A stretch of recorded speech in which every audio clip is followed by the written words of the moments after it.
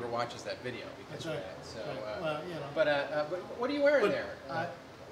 Oh, look at it. It says Shmaltz Brewing as thanks, well. Thanks to the guys at Shmaltz. Yes. I've got something to cover my my head. And so for our Jewish friends, which we did last year, we did the Jewbelation 12. Well, it's a year later. 13. And they have sent us Jewbelation 13, which is called Bar Mitzvah. Ah, because of 13, yeah. Yes, this is the Jewish rite of passage. This beer has become a man. It has become a man. And being that it is Jewbelation 13, of course that means 13 hops, 13 malts, and 13% alcohol. Oh. So it's a tiny beer. Lordy. It's a tiny beer. I remember liking the Jewbelation 12 an awful lot last year. Almost it was good, I remember. It definitely made my top list, not my favorite list last year, which we'll get to soon. In a few weeks we'll do our favorites. But Jewbelation 13, I can only imagine it's going to be very dark. Oh, I'm sure. Yes. I'm sure. We have some visitors. Yes, visitors right now. We're at the Moon River Brewing Company, by the way, and right to John's left there is the actual restaurant area. We are in the brew house, and this is really dark. It's a beautiful. Look at the color. You just took my beer, you filthy slut. No, that I was was giving it back. That was your beer, yeah.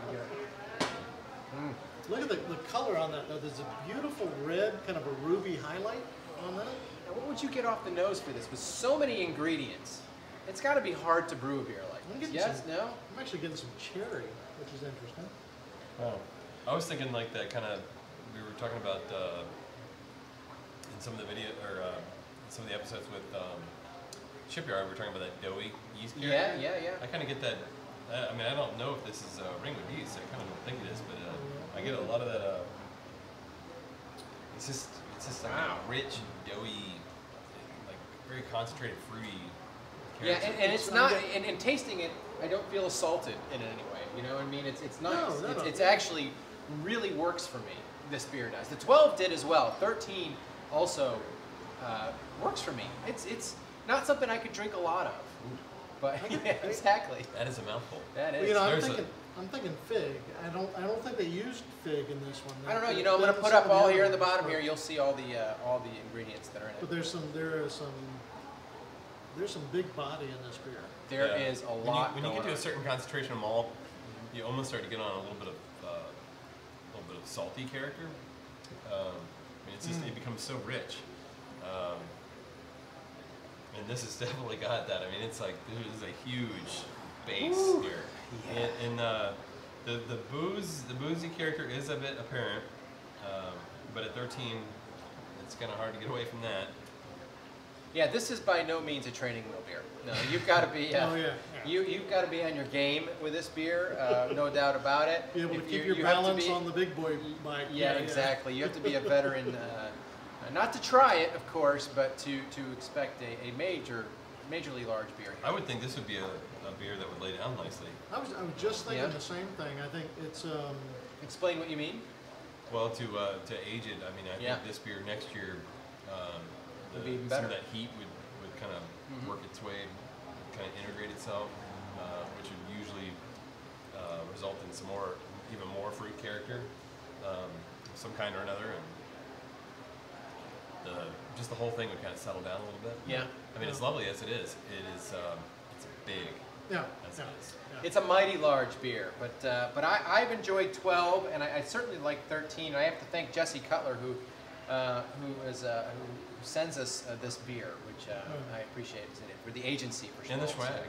And the swag, which David Little is wearing right there, just to make it authentic as possible. Our very now, are we saying that this Scottish Jew? This is. We were talking a little earlier. This is a kosher beer. It is, yeah. Everything they do is kosher, which is it's kind of like organic. It makes it's an extra step. I mean, you have to make sure that the rabbi is blessed and that everything is up to stuff. Nice, excellent. Well, there you have it. It's the Hebrew Jewbelation. So it's not, in the holidays, it's all about Christmas. Well, not really. You've got it's all about family. You've got Hanukkah and all that, and the fine folks at Shmaltz have come out with a nice beer for. Well, now we're kind of doing Christmas, so Paul, John and I would like to give you a Christmas present. Yes? This is a set of keys that we're not going to tell you what it unlocks. Oh, all right. So, chastity belt, nothing like that? Happy Hanukkah, Merry Christmas. Thanks. We won't tell you yet. All right, So. all right. Well, there you go. To be continued. So, to be That's right. Dun, dun, dun. Tune in to later episodes to find out what the keys unlock. I'm a little scared. All right. A Well, little scared, as you should be. thank you, Schmaltz. Thank you, Jesse. Thanks, Jeremy. And I Dude, it's appreciate awesome. I'm still a big fan of this stuff, and I definitely am gonna buy a few bottles and do what you suggested. Put them away, and see how they. Sip on them as the years go by. Exactly. Right. Cheers, gentlemen. L'chaim. Pink at Beer America. Oh, L'chaim. Yeah, sorry. I'm sorry. What was I thinking? L'chaim. Pink at BeerAmerica.tv. David. BeerAmerica.tv. Paul. BeerAmerica.tv. L'chaim. We should get an us at BeerAmerica.tv. Us. Since Yes. all of us. Yeah. Oh boy, here we go. Comes a group hug. Group hug. It's the holidays. Group hug.